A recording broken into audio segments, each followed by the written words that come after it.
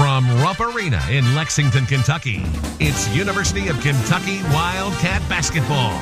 Tonight, it's the University of Kentucky Wildcats versus the East Tennessee Buccaneers. Maybe a step beyond that. Otherwise, they're going to let the team swing it side to side, pressure on the ball, and try to guard all 5 players. Wow. We talked about Josh Harrelson. He got the first rebound of the game and his first shot. Guy, Kyle, he's a really good basketball coach.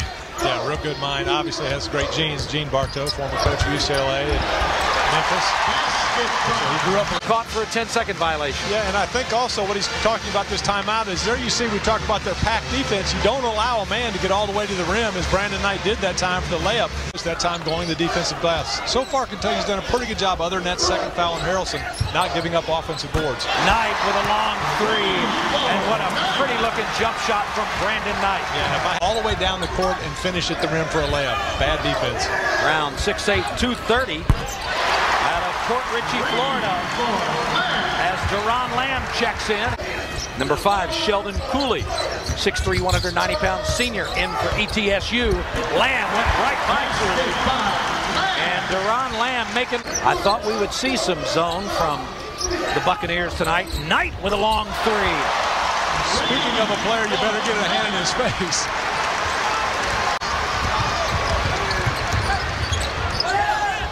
Nice two-man game between Jones and Deron Lamb. And Murray Bartow is going to have to take a timeout. Lamb and Knight have each hit a couple of threes. And Kentucky has stretched this lead to 9 points. Yeah. Jones with an excellent rebound, dribbles up a little bit, but gets it to his teammate. He gives it right back. The defense shifts over to him, so he makes a simple pass. And Deron Lamb, like I said, I like him coming in off the bench, giving some scoring boost to the offense. Some 2-2-1 full court pressure. Lamb beats it by himself. And there's Jones with a tap in. Buccaneers wanted goaltending. He's a 35% shooter from outside the arc. Here's Miller. Yeah, once again, excellent ball movement by the Cats. Terrence Jones has been very active. You see, he goes up a little early on the jump, but manages to hang long enough and use those long arms to tip it in. As you can see, East Tennessee State didn't believe that it exited the cylinder. We're looking, you know, basketball is a game of adjustments, and each coach trying to make those. Now Jones steps out, hits that three, but Jones thought about it. Boy, look at him go get his own. That's a one-man dribble drive game right there as John Calipari is off. And check out Terrence Jones. Well, the shooter knows better than anyone, they say, and knew the first one was not going in, the second one as well, but stood with it. Credit the Kentucky coaching staff. John Calipari at the shoot-around today said the only time we've seen him play 1-3-1 is never as Knight hits, but he said we might see some people play 1-3-1 against us after. Play those teams, you almost have to go to their place. Ideally, you'd like to maybe get some neutral courts if they won't come to your place. Miller. Kentucky 8 of 12. In and out substitutions, trying to keep everybody fresh. It puts a little more emphasis on the coaches, making sure everybody stays fresh out on the court. How about that up and under move from DeAndre Liggins? The ways Kentucky's been shooting, you would think they might just match up, and I try to make those big guys try to beat you. Lamb. From against that zone to against the man. Miller missed that one. But once again, the Cats hit the offensive boards.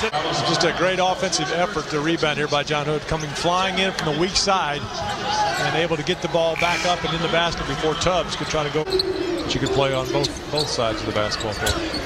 Knight. Wow. What a figures that they can't continue to shoot like that because this Kentucky shooting has not brought ETSU out of the zone. Williams comes out of there with it. Oh. Nice defense. Liggins and Harrelson both got a piece of it. Like ETSU has come here. You see Josh Harrelson coming from the weak side to get that block shot. Saw quite a bit of that last season, the weak side defender coming over to get blocked. Shot clock does not reset, and Liggins on the baseline, but Jones with a big-time putback. The last play drive by DeAndre Liggins, and Jones coming from the weak side. perfect example of what Ennis Canner would have brought to this team if he got an offensive order, a pass down low. So he would have gone up strong as Jones finishes on a nice pass. But Harrelson instead kicks it back out. Ball fake by Jones. How about the floater?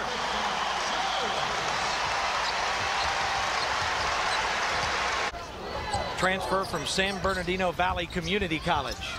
Jones on the drive.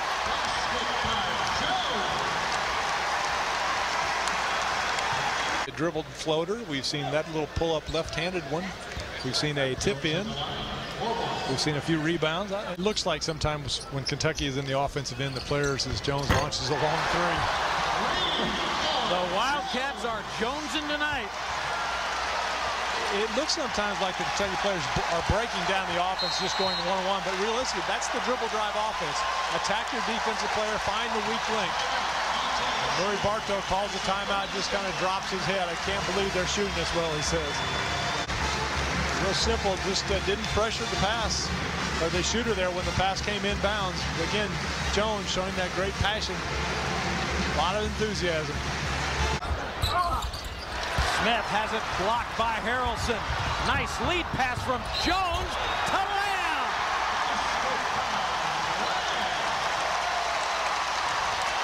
Smooth little crossover. Brown.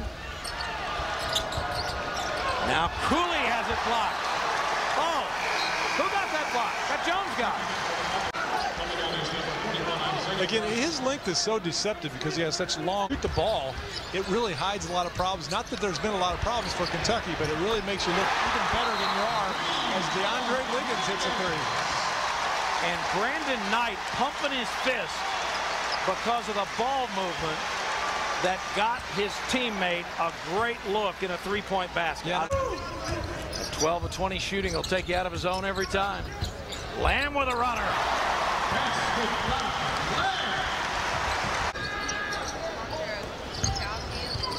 Liggins, nice move. He's just driving that step-through move again off the glass and then kind of loses his balance, and he and Tubbs get tangled. 3 to go. And here are the Cats in transition. There's Miller. And that's what the coach wants. And that brought a fist pump from the Kentucky bench. Giving up a layup. Knight. Tough shot by Brandon Knight as he got it to go off the wind. Person who is in the way of the swinging elbows, not the swinger. Boy, there is Jones. Kentucky deciding to attack. Man out front, but that ball was not going anywhere but up. Lamb. Nice job in transition. His debut since Jules Kamara in 1998. As Jones adds to those numbers. So you see Brandon Knight with a little left-handed lob and Jones finishing with the two-hand slam. Boy, the court vision by Knight.